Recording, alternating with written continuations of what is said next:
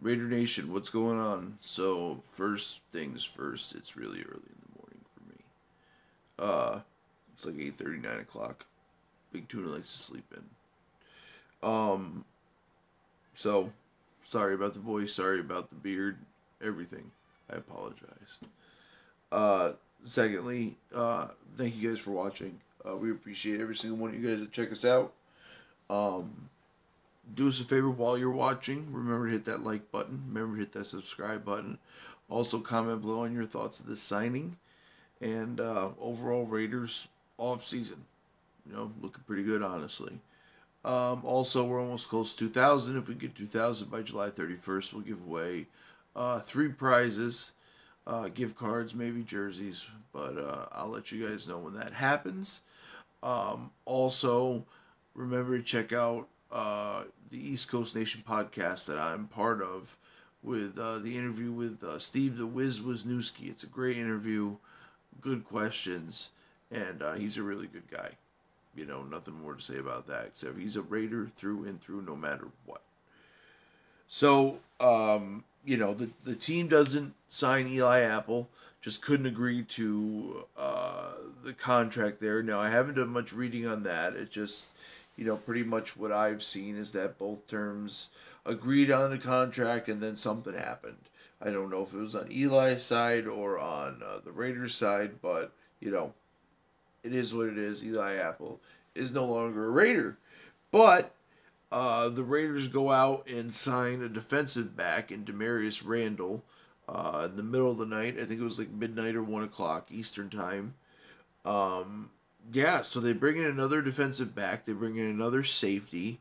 Right now on the roster, at the top memory right now is, you know what I'm saying. But you've got Joyner, Abram, Heath, and Randall all considered safeties. So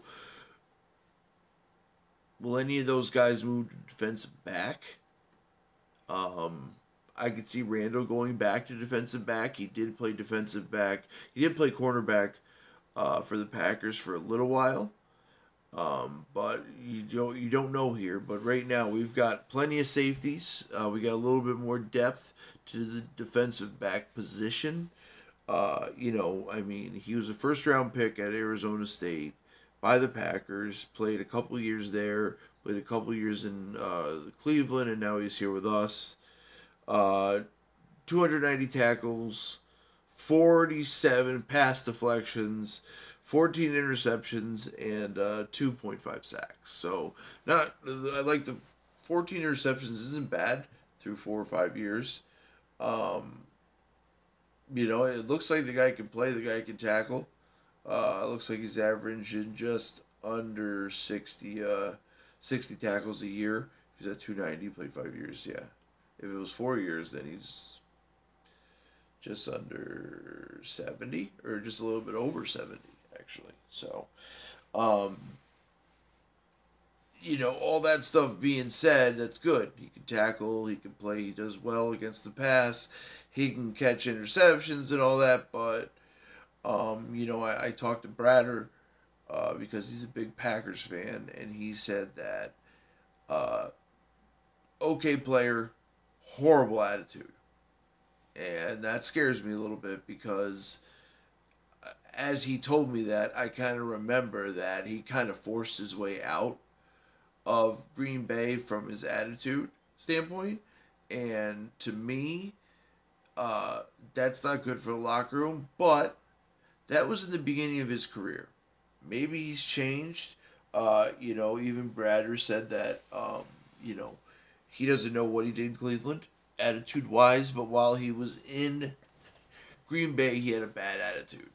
And, yeah, that's not good for the locker room, but I'm guessing that John Gruden and Mike Mayock both did their homework on this situation, and I'm sure that he is fine. He will not be a problem to the locker room and or the team overall. So, to me, I'm not upset about the signing.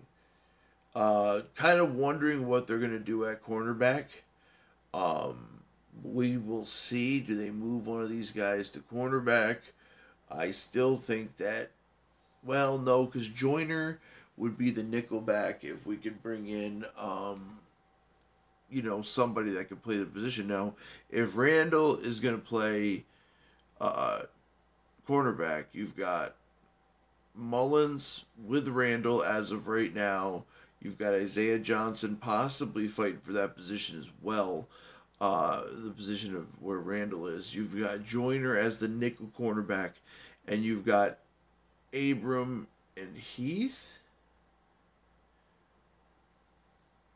maybe, but the more and more I think about it, Raider Nation, is I think Isaiah Johnson is going to end up being the number 2 cornerback. It's just from what I've read, everybody on the Raiders organization is super excited about the way he's been playing. And, like, he had a great year last year. He had a it was a learning experience for him, but he did everything the coaches wanted him to do. And we'll see what happens, because, if Isaiah Johnson really is the guy they want, you've got Mullins on one side, Isaiah Johnson on the other, Joyner as your nickelback, and then you have Randall and Abram as your safeties. Not bad.